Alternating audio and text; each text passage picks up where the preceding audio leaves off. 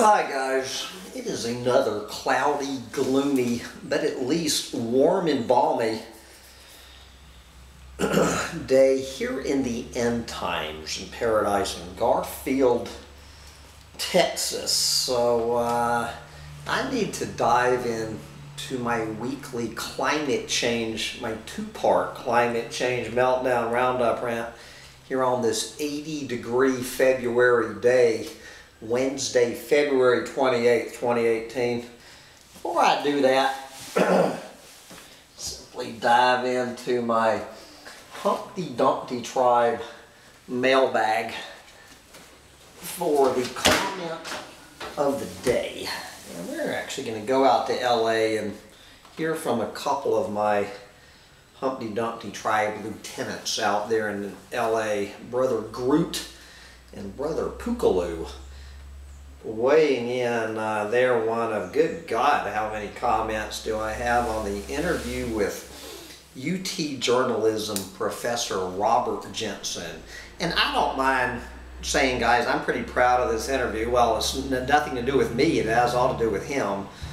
If you have not heard the Robert Jensen interview that I posted last night, Robert Jensen, more than any human being I have ever had the honor and pleasure of having a conversation with, spelled out in 1 hour everything I have been trying to say on this channel for the past 8 years. He distilled and articulated everything that is wrong with this planet. And what the hell we're supposed to do about it. Anyway, I'm very proud of that interview. I hope you can go over there and listen to it. So let's see what Brother Groot has to say about it. Hambone, or my guru, thanks for your puny channel. Thanks for your puny channel for giving your opinion to your tribes members on what's to come, never giving a timeline, just being a messenger. Kudos to you also, Robert Jensen, on your opinion, which I agree with you and understand your points. Now, my opinion. It's all about math, and we are now in the beginning of the twilight zone of what is to come. All climate change is a whole bunch of little cuts to our planet, with the math saying, or said in 2018, the cuts will really start the bleeding bad this year, with no going back. Here is my math. 2050 will have more plastic in the ocean than fish, and today we are raking our oceans more than land for resources. Plus, the oceans are not a carbon sink anymore, just like the Amazon rainforest. Let's get real. We know nothing about our oceans. Just in the beginning of last century, it was poor man's protein. Let's see what happens with every new day, bringing with it a faster business as usual raping the oceans comes to. Last words, the oceans die. I think the oceans will be the first to die. The first, I guess he means the, I don't know, the first what to die, Groot? Oh, I see, before us. I think the oceans will be the first to die, and we are not far behind. Yep, blah, blah, blah. Time to get real on what you want to believe. Starting the 2018 year above freezing in the North Pole with no sun in the dead of winter. First time ever. Welcome to the new twilight zone today. And part one of my climate change meltdown roundup rant coming up in 1 minute. will be this story about what's going on up in the Arctic, up in the North Pole this week. Guys, this really could be the beginning of the end.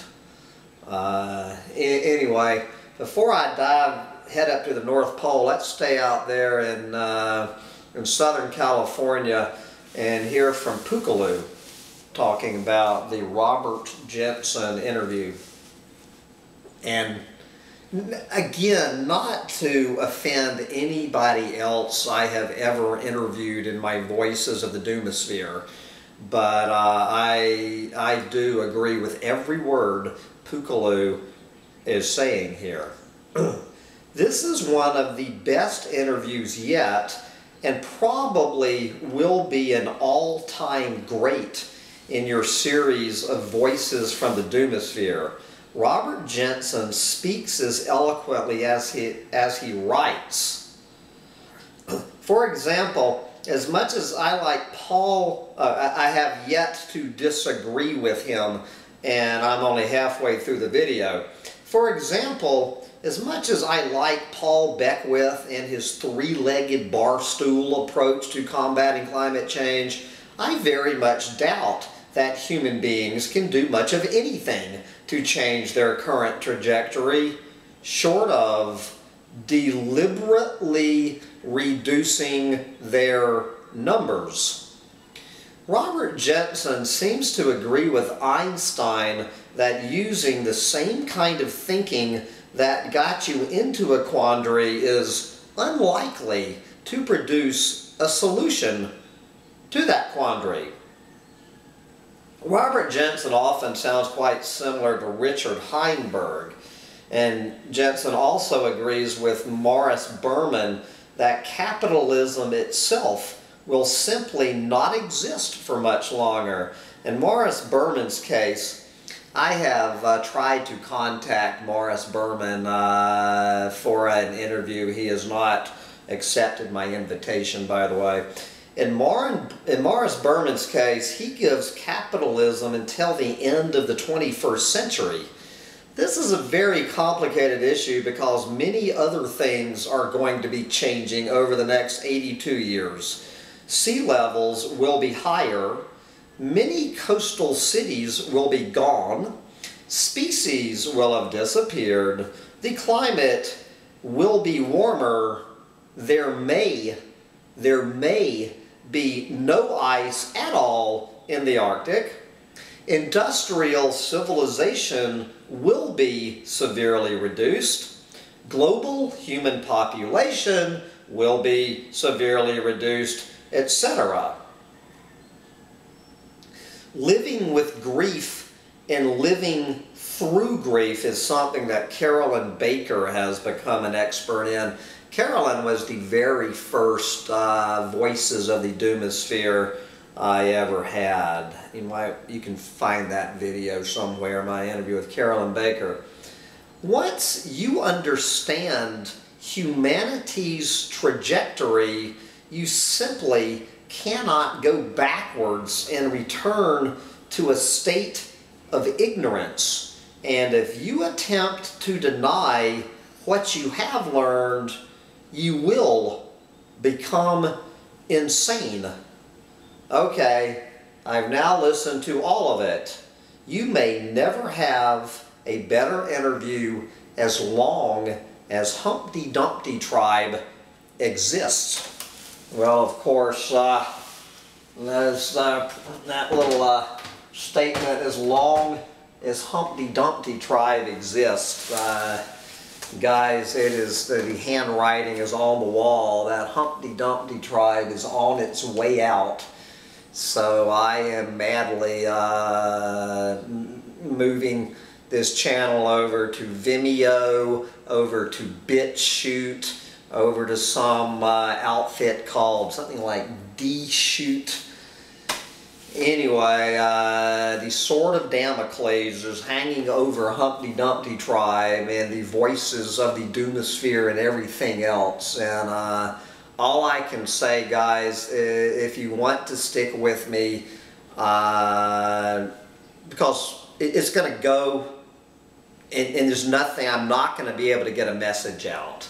So please, if you have any interest of sticking around, go over to the Hambone Littletail channel at vimeo.com or bitshoot.com for now, and sign up with that channel, so when Humptydumptytribe is axed by YouTube, I will have somewhere to start. And I need to get this message out every day. With that, I'm going to come back with you with my two-part climate change meltdown roundup rant. Part 1, going up to the North Pole. Bye, guys.